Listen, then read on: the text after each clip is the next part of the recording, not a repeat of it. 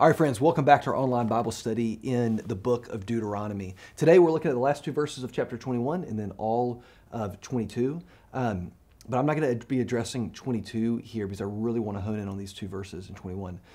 You can get more on chapter 22 in the email, and also a lot of what we're talking about in these other videos and a lot of the emails really helps to understand chapter 22 as a whole. A lot of it, remember, read it through the lens of this is about how we're forming a community, that it's all of this pushes us towards the recognition that what we do as individuals affects the community as a whole. So read it through that lens.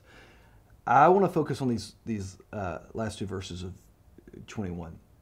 If a man has committed a crime punishable by death, and we've seen that there are crimes that are punishable by death for the Israelites under this covenant at this time, and he's put to death, and you hang him on a tree, okay? But notice here that he's not being put to death by being hung on a tree, but what the practice was at the time, we see this in other ancient cultures also, is that after the death, the body was hung on a tree, likely meaning that it was impaled. So likely here the person is stoned to death, and then they are impaled and put on a tree. Why? Read a little bit further. His body shall not remain all night on the tree, but you shall bury him the same day. For a hanged man, person who's hung on the tree, is cursed by God. Hanging them, impaling them, was a symbolic way of showing that this person was cursed by God due to their actions, due to their sin, due to the things that they had done. They are cursed by God, and therefore their body is put on the pole as a sign of that. But don't let their body stay there too long, because you don't want to defile your land that the Lord your God is giving you for an inheritance. There's been an understanding from the very beginning, go back to Genesis chapter 4, that what humans do affects the land in some way. Cain kills Abel. Abel's blood seeps down into the earth. Cain's sin not only affects Abel, it not only affects him, but in some ways it affects creation.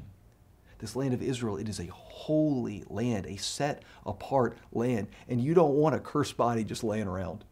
So you need to go through the burial ritual very quickly. Put it up there, show this person was cursed by God. It's a way of showing that what they had done in their lives doesn't congrue with what God wants. Do that, but then dispose of the body properly, quickly. Obviously, friends, I'm trusting this is not the only video that you're watching. We have to read all of this in its context. All of this seems brutal, but of course what we remember is that we don't compare this to our modern standards. If you do, then this seems ridiculously brutal. If you compare this to other ancient practices, this seems ridiculously, the law was ridiculously merciful and just. That's another conversation for another time, but we just have to remember that. So what does all of this say for us today? Well, you got to remember, after his experience with Jesus, the Apostle Paul begins to read all of what we now call the Old Testament, what he would have just called the Scriptures, begins to read all of that through the lens of Jesus. And at some point, he begins to reflect on this passage, this very passage. And what does it teach us about Jesus? Well, what does he say to the Galatians? He says in Galatians 3, verse 13, Christ redeemed us from the curse of the law by becoming a curse for us. For it is written, cursed is everyone who is hanged on a tree. So he remembers, okay, it's different. Jesus was actually killed on the cross and then hung there. He's also buried that very day.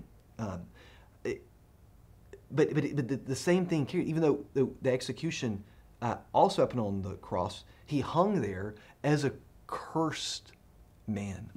He's the man on the tree. He's the cursed man. But of course, in Paul's mind, Paul sees, oh, okay, but he didn't do anything in his life to lead to him being cursed by God. He's the one righteous person. He's the one person who lived without sin. He's the cursed man on the tree, but he's not cursed because of his actions. So what is going on here? Well, in some way that's too deep for us to go into today, so in some ways it bends my mind. In some way, Paul recognizes that by doing that, that he is breaking the curse for others. That he, though he did not deserve to be the cursed man, chooses to be, that breaks us free. First the Jews, and then by extension, we non-Jews, we Gentiles. That he's the man on the cross. That really, frankly, we have earned the curse. That we have committed the sins that would rightly lead to us being the cursed man on the tree. But he takes the place.